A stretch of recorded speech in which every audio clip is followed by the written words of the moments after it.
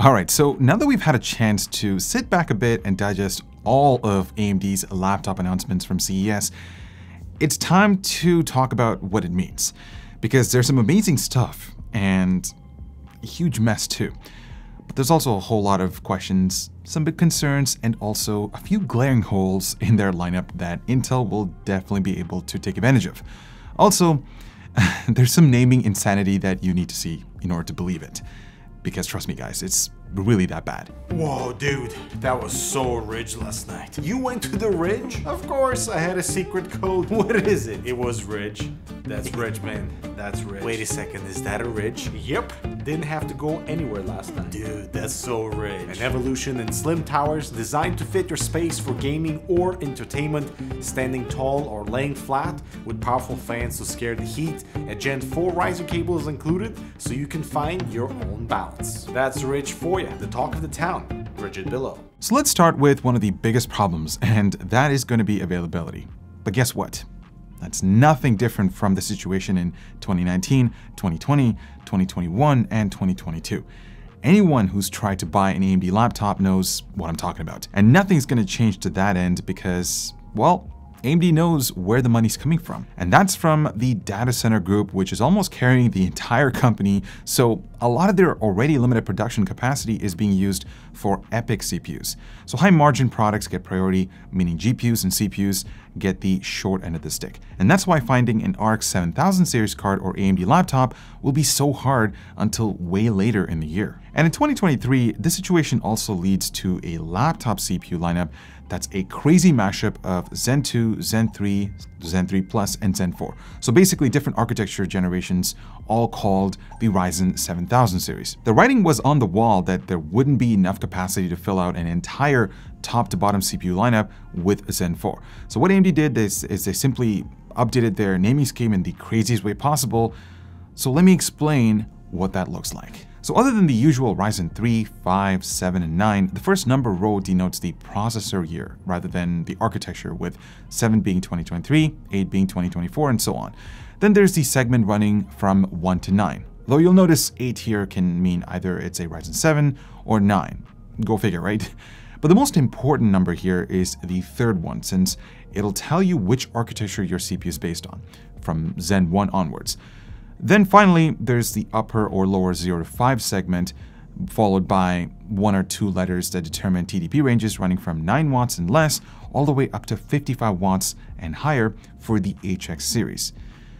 Let me pause this on the screen for a few seconds so you can take it all in, because it's a lot, guys. So what this leads to is a complete freaking alphabet soup of names.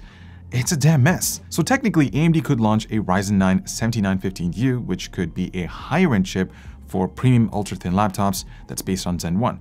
Now, I'm not saying that it's going to happen, but with this ridiculousness, it's certainly possible. I mean, AMD, if you're watching this video, like, what are you guys doing by just destroying the nomenclature of the Ryzen processors? It was already great, but you just made it worse. You know what they're trying to do, right? They're basically trying to logjam as many leftover cores into Ryzen 7000 series laptops as possible. I mean, look, the 7020 series gets the ancient Zen 2 cores with RDNA 2, while the 7030 series might get Zen 3, but it's tied up with Vega graphics. Meanwhile, anything branded 7035 gets a refresh of last year's Ryzen 6000 series with USB 4 tacked on for the ride. Confused yet? Well, I'm not done. If you want the latest and greatest with Zen 4, well, that's where the 7040 and 7045 series come into play, but they're very, very different from one another. The 7040 CPUs max out at 16 threads and get a new 4nm manufacturing node. You also get access to LPDDR5, USB 4, and a new AI engine that I'll talk about a bit, and 12 RDNA 3 CUs. This series is all about maximizing battery life while delivering great performance. And of course, there's the AI engine based on XDNA2 architecture. Now, obviously, AI is becoming a big deal for pretty much everyone these days. And in this implementation, it's supposed to help with processing deep learning algorithms, improve battery life, and help with more conventional processing too. And then there's the magical experiences. That's a new one. But yeah, I guess it sounds great. Anyways, this is obviously there to compete against Apple's Neural Engine and Intel's new Core VPU blocks. So these are the three CPUs you will end up seeing in the lineup. So the usual 6 and 8 core layouts of the Ryzen 9, Ryzen 7, and Ryzen 5 series of HS processors. Now AMD claims the first laptops will ship in March, and we'll probably review a few around that time, but don't realistically expect these to be trickling to stores until June or July at the earliest. Meanwhile, most designs will only become broadly available in August and September. So the HS series covers the more performance-focused thin and light laptops. But what about the big boys? Well, AMD needed to step things up in a big way to compete against Intel's Raptor Lake HX series that also offers 32 threads, spread through performance, and efficiency cores. So say hello to the 7045 series. This is where they pull out all the stops and going basically balls to the walls, since it's basically a copy and paste of high-end desktop parts. And that means you get up to 32 threads, optional USB 4, no AI engine, and a massively cut down graphics engine. I guess that makes sense since these things are meant to be paired up with high-end discrete GPUs. So what we're looking at here are two Ryzen 9 CPUs with 32 and 24 threads, along with a 16-thread Ryzen 7 and a 12-thread Ryzen 5. Now I know everyone's going to be interested in the Ryzen 9s, but when it comes to gaming laptops, the Ryzen 5 is probably going to be the best option because you don't need all those cores for gaming anyways, and it'll operate at lower average TDPs.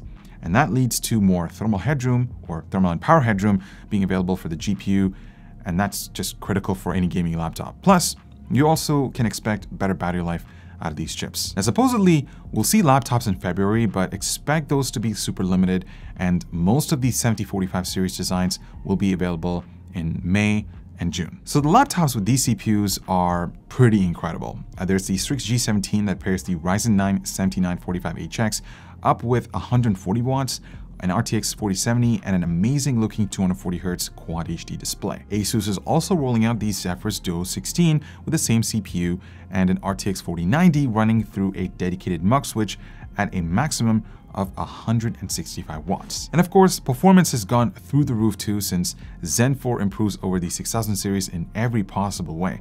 Single thread performance gets a good bump, and of course, since the 7945HX has doubled the number of processing threads, it can just dominate the 6900HX in multi-threaded workloads. Now, those much higher lightly threaded clock speeds, along with more Infinity Cache and the updated architecture, leads to some pretty big benefits in gaming too, at least in AMD's hand-picked games.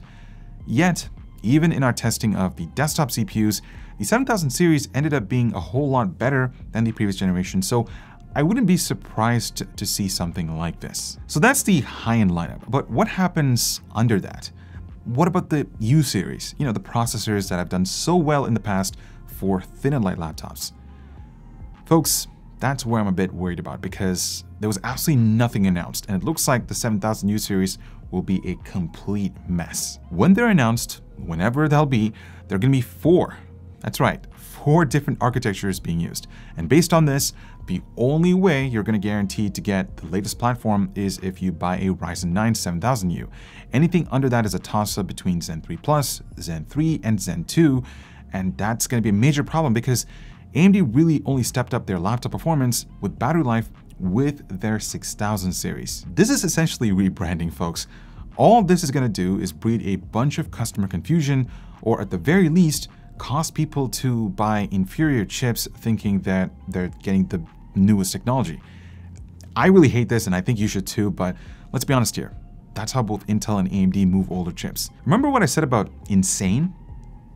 Well, this is it. There's another pretty big disappointment too, and that's with the mobile GPUs, because it might look like AMD is giving up on trying to compete with NVIDIA on the high end, but that's not really the case, because we get this right now. Other than some rebranded RX 6000 series, there's a bunch of 7600 series based on the same core. They've got 32 or 28 CUs, 8 GB of memory, 32 MB of Infinity Cache, and a 128-bit bus. Oh, and there's the so-called 7700S that's nothing more than a 7600 MXT with 20 watts shaved off its maximum power. Now, how this thing got the 7700 name, I have absolutely no idea. Now, you might be asking yourselves, where are the RX 7900, 7800, and other 7700 series GPUs? Well, if history is any indication, they'll be announced at Computex at the end of May, so availability will be around the back-to-school season in August. Now, since the full top-to-bottom RTX 4000 series is going to hit Intel laptops in February, it actually gives NVIDIA more than half a year to dominate the gaming laptop market. And that's a problem for competition.